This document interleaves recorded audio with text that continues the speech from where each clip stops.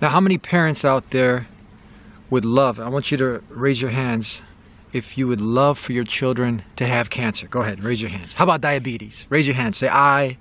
How about for your children to be obese, overweight? How about heart disease? Any parents out there raising their hands right now? I don't think any sane parent who truly loves their child would like for their child to have cancer, diabetes, heart disease. The question in of itself, you would think, is just nonsensical. It's crazy. But what if I told you that many parents unintentionally, I'm sure with a lot of love for their children, are unconsciously helping to contribute to their children having cancer, diabetes, heart disease? What would you say then? Because this is the truth. And I'm going to share some simple, there's brilliance in simplicity.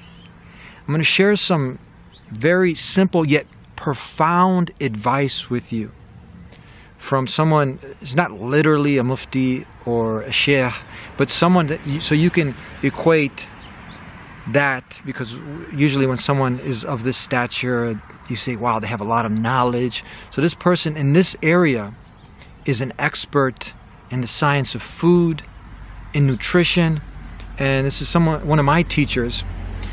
And I want to share this simple yet profound advice.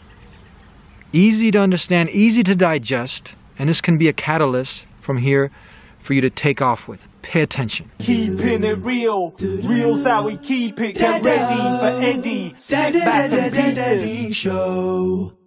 An important point of awareness. Remember that we come into this world needing only one food, the milk from our mother's breast.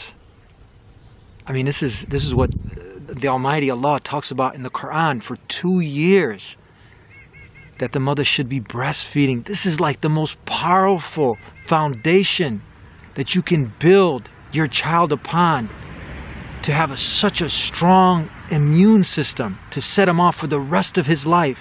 Of course, at 2-3 years of age, there are other nutritious foods that children can enjoy and benefit from.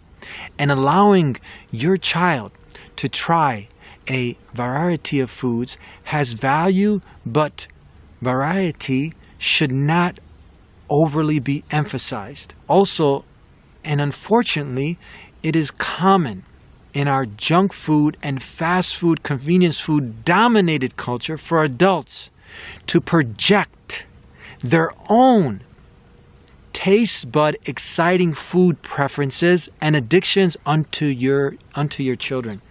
So he talks about, nutritionist expert Jim Marlowe talks about how parents, they end up projecting their food preferences on their children. So we see this happening a lot, that parents, they have an addiction to a certain food, they like a certain food, it's a junk food, fast food, whatever it is, they end up projecting what they like onto their kids, and they corrupt their kids. Sweets and other refined and processed carbohydrates that have addictive qualities can corrupt a child's taste buds and cause a child to lose touch with the nutritional instinct that they were born with.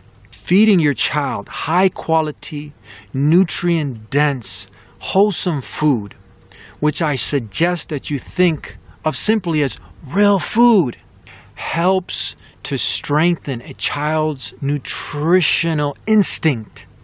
More than a few times over the years, I have heard from mothers with children who had uncorrupted taste buds about how their child loves liver and has no interest in eating sweets.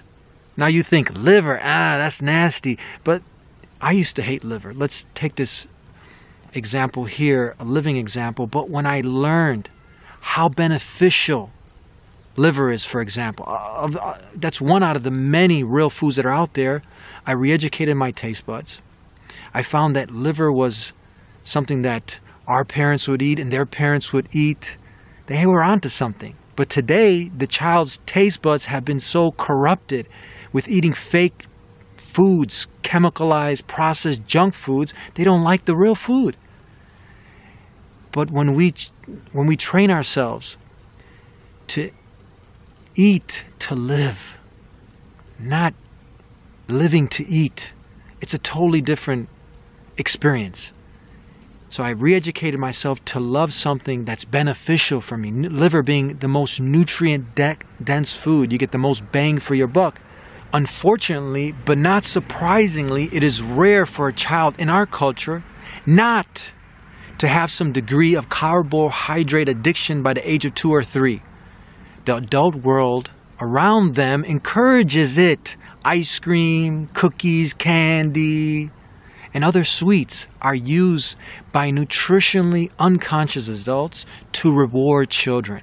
Now, many of us, with the best love for our children, we end up corrupting their taste buds. We end up corrupting their bodies by rewarding them with fake, junk, toxic foods. And a simple way to substitute that is to reward them with real foods, the real food that the Almighty has given us, with a banana, a date, with an apple, with an orange, not with something toxic, with something that's actually damaging. Remember we talked about earlier the skyrocketing number of statistics of heart disease, cancer, obesity, diabetes in kids, their teeth just falling. You think Allah made the teeth that, they're supposed to fall out that soon? I mean, we've seen corpses that their teeth in dead bodies have gone on to continue to be preserved. It's the food that is destroying not only the children's teeth, but everything else in their body. He says, I share all of this with you in support of emphasizing the following hard-earned wisdom. There are many people who had to struggle. They had to seek knowledge. They had to, go through a lot to get this information. And you're getting it to you. It's very simple. So this hard-earned wisdom, he says, be consciously careful about what foods you allow your children to be introduced to. The commercial food industry is expert at imparting addictive qualities into the highly processed, chemicalized products that they sell as food, in addition to making the most of the addictive qualities of sugar and refined starches. Now we're finishing up here. Powerful, simple, profound advice. He says, I strongly support that children should be protected from these fake food products as much as practically possible, rather than being encouraged to partake in them. What's fake food? Fake food is anything with a list of ingredients that you can't pronounce, your grandparents didn't recognize as real food. It's something that's gone through the human process for longer shelf life on the shelves. Something toxic you put in your body, has addictive elements, has no nutritional value. Krispy Kreme, Dunkin' Donuts, Pop-Tarts, Snicker bar, an Oreo cookie, ice cream. Someone might say, what's the big deal? I reward them once in a while. No, the big deal is, did you raise your hand in the beginning? And I said, would you like for your child to have cancer, heart disease, obesity? Nobody raised their hands.